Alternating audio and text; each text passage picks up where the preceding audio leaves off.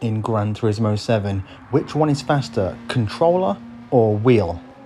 In this video we're going to test exactly that to find out which one is the fastest. Stay tuned for the whole video and we're going to run through a bunch of tips for controller players and also wheel players. But getting straight into my first point, and that is a global sweeping statement.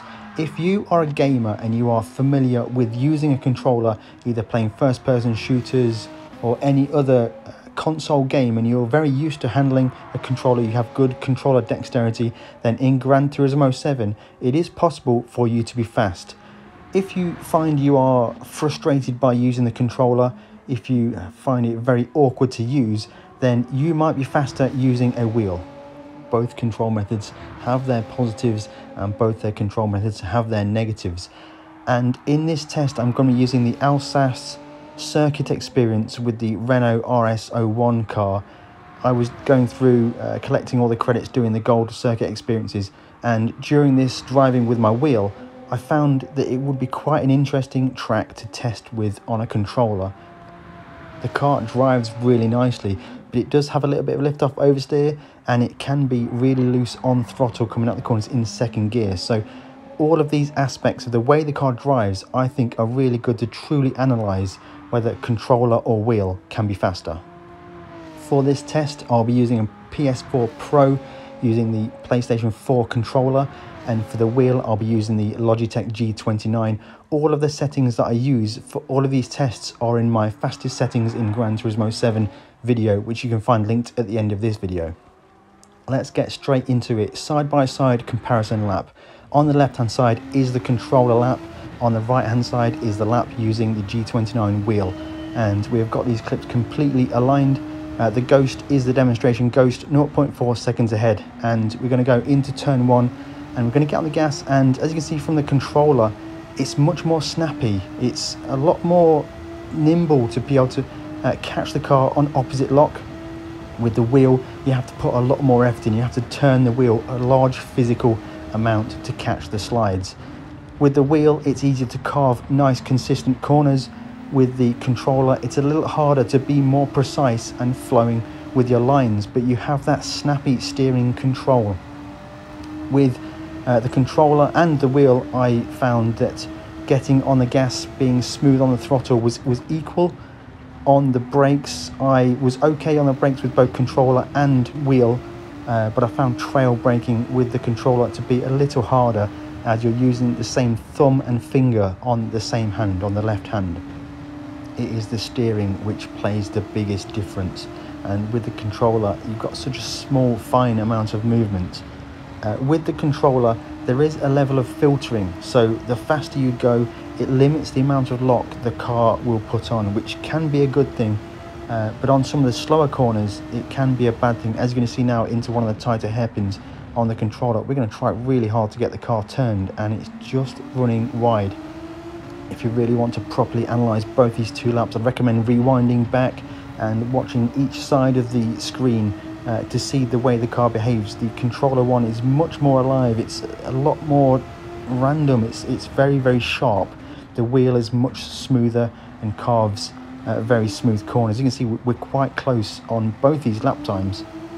In fact it's going to be very close running to the line. We're going to come across the line and we're going to get gold on both laps, and it's 0.1 in it, but it does go to the wheel. But this is far from over, and driving both these laps with different control methods I actually found that I learned more about each control method by trying the opposite control method. Hopefully that makes no sense at all. Driving with the controller, which is on screen right now, this is the replay of the controller, it is so much easier to flick your thumb and catch a slide on corner exit. You can be on the throttle, flick your thumb, catch the slide and not have to lift at all. It's a huge benefit on corner exit using a controller. But the benefit of being so quick and snappy to catch a slide is also a negative in such that you find it difficult to control and carve smooth lines. So my recommendation for controller players is to make the most of that snappy catching method, but as much as you can be smooth on your steering input stick. Make the most of using the controller Try and gain times on your corner exits, but make a conscious effort to be smooth on the flowing parts of the track with your steering stick. The negative with the controller is that the filtering that the controller provides actually does limit the steering possibly a little bit too much in the slower corners. Harmonic pointed this out on his channel. He has a great video about the controller use and using the handbrake to overcome this. And you see in this corner right here, we are really suffering and struggling to get the car round that slow corner. Perhaps in this example, I should have overslowed the car, got the car rotated, squared off and got on the gas early. But that is something to bear in mind with the controller. With the wheel replay playing in the background now, while playing with the controller, I really started to learn and understand how much more physical you need to be with the wheel to really make the most of it. And with the wheel, it's so easy to carve really smooth, nice corners, but it's also really easy to become lazy and drive with only moving the wheel very slowly with very controlled movements, really. And after playing with the controller and realizing how much faster you can be on corner exits with a little flick of the thumb, I then started to put this back into playing with the wheel and really getting quite physical with the steering. Throttle and brake, you would just use these completely as normal, but my 100% recommendation when using a wheel is to just try and consciously be more active on the wheel, work the wheel more, work the wheel, find the grip, get ready for those snap oversteer moments, flick it to catch the oversteer and then get back onto the lock you need for the corners. Once you start to get this method into your mind, then you can really unlock some extra pace with the wheel. The wheel already naturally has a very flowing ability to drive through the corners. If you want to try and really make the most of driving with the wheel, be more animated, be more dynamic using the wheel, and you will certainly gain some lap times. And this goes back to some of my settings videos. A lot of people were questioning why I use quite a low force feedback, and it's very much specifically for this reason. When you have a low force feedback setting, it allows you to be more animated with the wheel. You can catch stuff quicker. You don't need to overcome the force feedback. You can start to dominate the wheel. You are driving the car. You're not letting the car drive you. So that's it then. I guess wheel is faster. We've proven that in that last comparison. 82% of the people in this poll think the wheel is faster. But is it? Is it really faster? So I went again. PlayStation 4 controller, demonstration ghost in front as normal, and we're going to really attack this one. Make the most of the controller, getting on the gas really early and really working on those corner exits. And we've got a great exit from that corner there. That is the demonstration ghost, and we are going to catch this ghost all through the lap. Smooth corner here, trying my hardest to keep a smooth line through the corner, and then jamming on the brakes down into third gear, making that corner, nice rotation there, getting on the gas, catching those slides with that corner exit, and leaving the throttle completely pinned and relying on the flick of the thumb to catch the car through these flowing sections. Trying my hardest to keep the car flowing, keep a nice small amount of steering lock, and into this braking zone here, we're going to flow through here quite nicely, get on the gas as early as we can, catching those slides as we can, and we are gaining on the demonstration ghost. We're in with a shot of beating the demonstration ghost right now on the brakes in this downhill section, letting the car flow into here. The car slides a little bit, but because we're on the controller, we've got great ability to catch the car whenever it slides through this long sweeping corner. The car is almost always sliding, but being on the thumbstick controller, I know with a slight flick of the thumbstick, I can bring that car snap back under control into this difficult braking zone here.